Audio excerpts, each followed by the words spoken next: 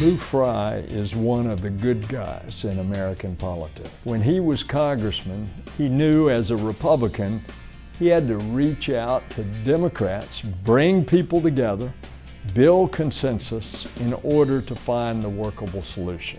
Well, when you think of Lou Frey, you immediately think of a visionary leader. In the early 70s, when it became apparent that McCoy Air Force Base was going to close, he went and convinced the President of the United States, to sell 2,000 acres of that Air Force property to the city of Orlando for $1.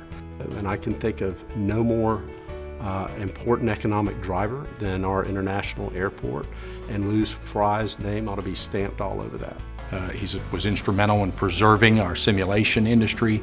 There was a time when it looked as though that the Naval Simulation Center was going to move to Pensacola. Lou got involved, stopped that in its tracks, and today that's a $5 billion industry for our community.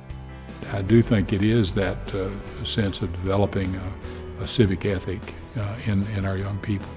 He was able to get a law passed in Tallahassee that requires the teaching of civics. He's been passionate about the Lou Frey Institute of Government and Politics at UCF, and I watched him work consistently and persistently to get it the support it needs to be successful on an ongoing basis. It really is focused on promoting enlightened, engaged, and active citizens, and he starts from the youth, and he's always been focused on the youth.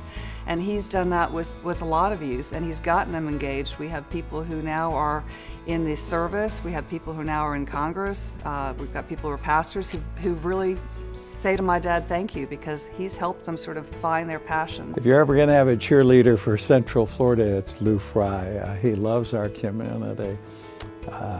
And one of the things that's so important is he also is not only dedicated to his community, but his family. Lou and Marcia and their family are absolutely solid citizens. If it weren't for Lou Frey, Central Florida would be a different place today, and not nearly as positive and tremendous place to live as it is today.